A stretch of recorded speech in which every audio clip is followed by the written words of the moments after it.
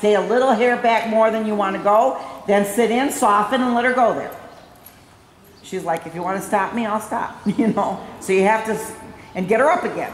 And that's when you can kick her in the slats with the left leg forward. Near the girth. Almost like you're hitting the girth. You won't hit the girth because you just won't hit the girth. I'm going to tell you that. You know. But that's how much forward I want you to think you are. You won't, when you kick her, hit the girth. But I want you to think of it at the girth. Because mares especially do not want that back thing. Yeah, they're like, forget about it.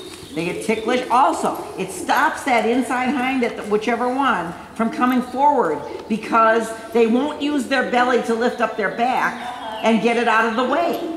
Instead, when your leg goes too far back, they swing it too much to the other side and stuff. And it starts stopping one of the hind legs.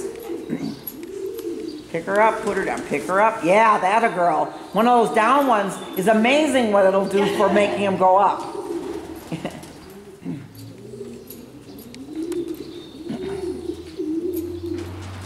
Good, good.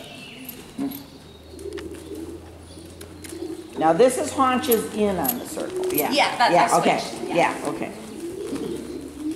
Just so you knew that you weren't doing. Yeah, that's fine too.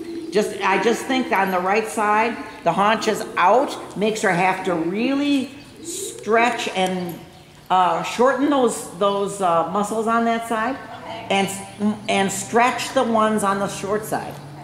See, we were trying to do both things. I think that it's easier for a horse to compress their muscles than it is to stretch them. It's just like us stretching to do exercises.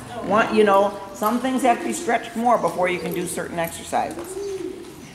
And we just need to get her up, up, up. And your lower legs can go along with that hand sharperette.